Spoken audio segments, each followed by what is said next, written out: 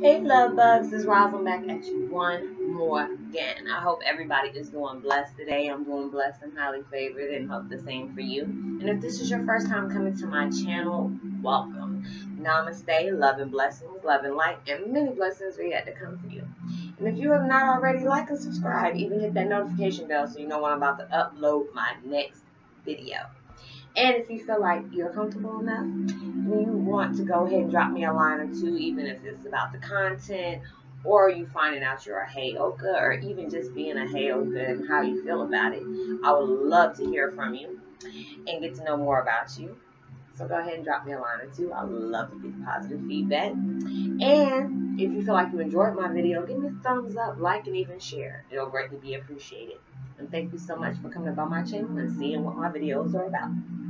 And for my returning subs, what's up, fam? Much love to you, as always. Namaste, love and blessings, love and light, and many blessings are yet to come for you. And thank you so much for stopping by my channel today and seeing what I'm about. Today, I'm listening to Sleep, Chi Energy Balancing Healing, Balancing and Healing, music meditation. I will go ahead and post that link in the description box below. It's a very, very, very calm meditation. I don't know if you like to do like Tai Chi. I love to do Tai Chi. It's like, to me, it feels like a dancing meditation. You just listen to music and you just pull your hands back and forth and just move it back like this, and you're bringing your legs up. Like if you ever watched like Karate Kid or anything like that, they do those things, and I'm telling you, I mean, you release so much negative energy when you do that. You feel so light after that. So that is a really good meditation, especially if you like to do Tai Chi. But anyways, my video is about Twin Flame 101. Heyokas, will you make that change? Heyokas, will you make that change? It's just, oh my goodness. It's creepy because when I made my video on Saturday, last Saturday, on my dad's anniversary, and I was talking about, you know, when you're seeing so much tragedy out in the world, and I was talking about seeing people getting blown up, and it was not even a day or two afterwards they found that van. It was something about a van or something about it being blown up. And it's just crazy when you're hearing about these people, these terrorists going around renting trucks just to go, shoot up some folks or run down the track or, run down the jogging path and all this crazy stuff. But it's just like with us as Heyokas, we're already placed here to help humanity, save the world, because Lord, we definitely so-called need it right now. And it's just like, it's bad when you can't go to church, you can't go to the movies. You can't even run a marathon. You can't go to the casino. And it's like, you can't do anything without having to worry about, is this going to be your last day? So with us, I'm just wondering, will you make that change? It all starts with us. It all starts with us. And it's just like, we're supposed to help people awaken. We're supposed to help people do the positive thing. Raise frequencies when you feel it's low. Will you take that responsibility and be able to do that? Because we need, I'm doing my part. I'm doing my part.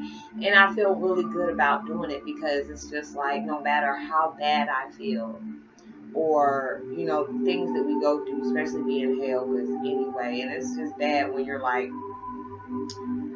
it's not bad, but it gets really crazy when you're not just a Heyoka. If you're INFJ, or if you're an indigo, or you could be a twin flame, or you could be a shaman, you could be a white witch, or you could be all these things combined. Like with me, there's probably more things about myself I don't even know about, but I'm making that change, and it starts with yourself first. We have to be able to change, right our wrongs, clear our karma, so we can be able to help the next person. Because it's like, if we're all a mess, we can't do that. We can't sit up here and be all a mess and be trying to help somebody else out, and they'll be looking at you like, okay, you're trying to help me figure out this situation and you over here a hot mess.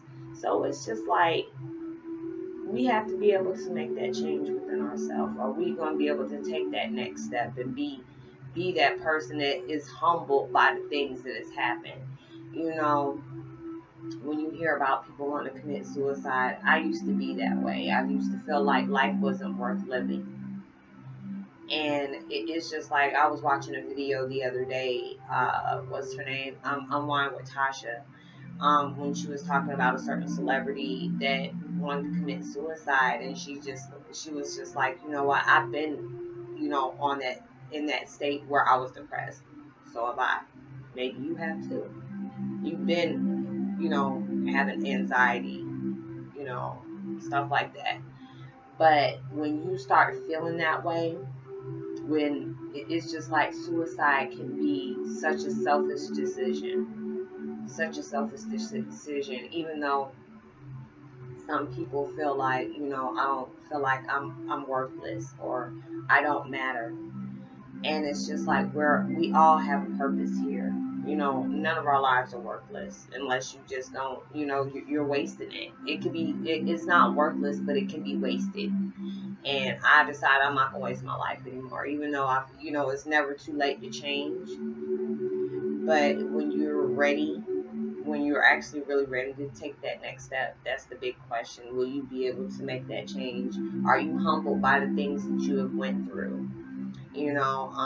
When people are going through suicide and feel like they're not worth living, why don't you, like like Tasha was saying, why don't you take yourself, and why don't you volunteer in a hospital or volunteer at a shelter?